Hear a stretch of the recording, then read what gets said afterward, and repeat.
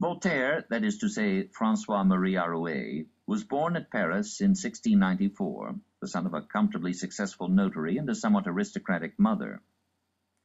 He owed to his father, perhaps, his shrewdness and irascibility, and to his mother something of his levity and wit. He came into the world, so to speak, by a narrow margin. His mother did not survive his birth, and he was so puny and sickly an infant that the nurse did not give him more than a day to live.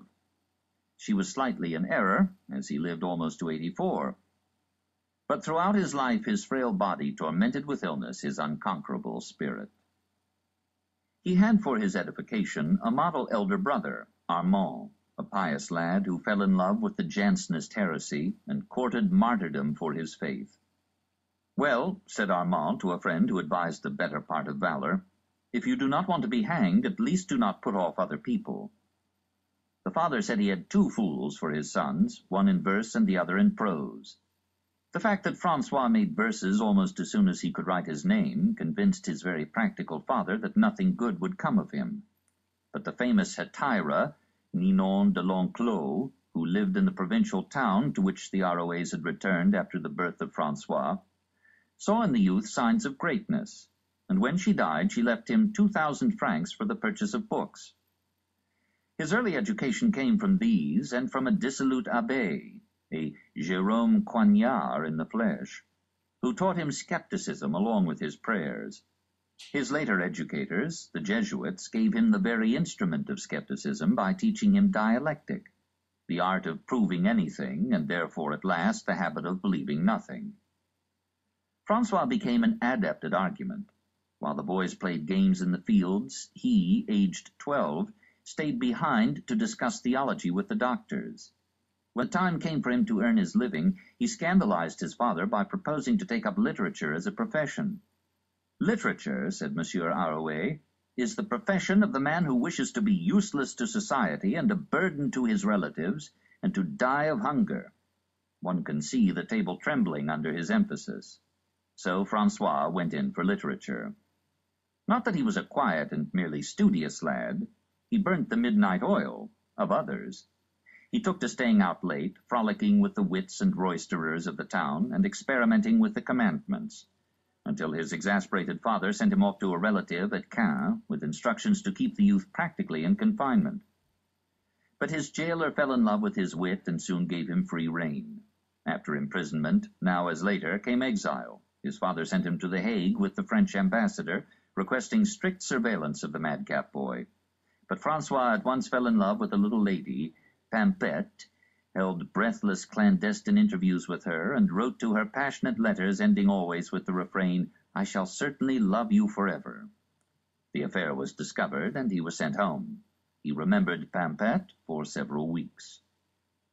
In 1715, proud of his 21 years, he went to Paris just in time to be in at the death of Louis XIV. The succeeding Louis being too young to govern France, much less Paris, the power fell into the hands of a regent, and during this quasi-interregnum life ran riot in the capital of the world, and young Arouet ran with it. He soon achieved a reputation as a brilliant and reckless lad.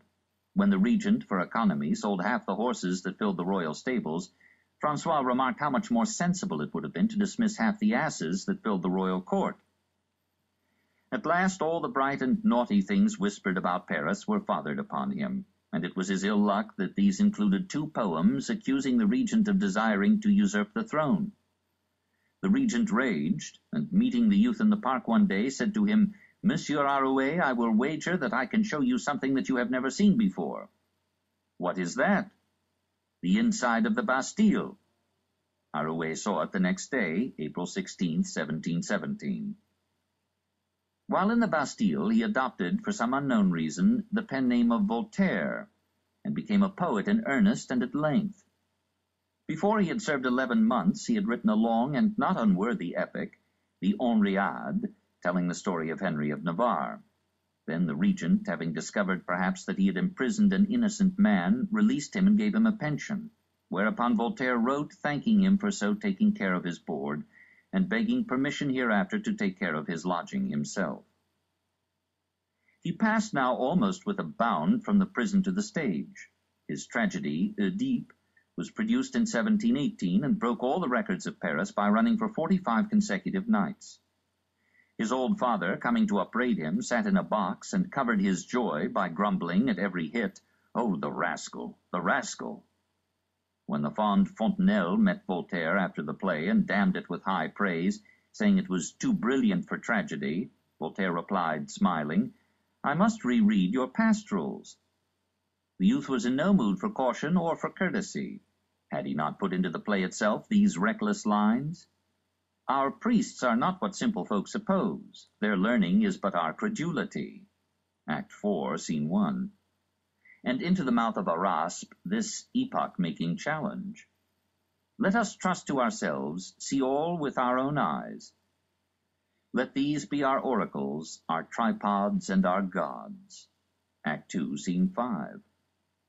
The play netted Voltaire 4,000 francs, which he proceeded to invest with a wisdom unheard of in literary men. Through all his tribulations he kept the art not merely of making a spacious income, but of putting it to work. He respected the classic adage that one must live before one can philosophize. In 1729 he bought up all the tickets in a poorly planned government lottery and made a large sum, much to the anger of the government. But as he became rich, he became ever more generous, and a growing circle of protégés gathered about him as he passed into the afternoon of life. It was well that he added an almost Hebraic subtlety of finance to his Gallic cleverness of pen, for his next play, Artemire, failed. Voltaire felt the failure keenly.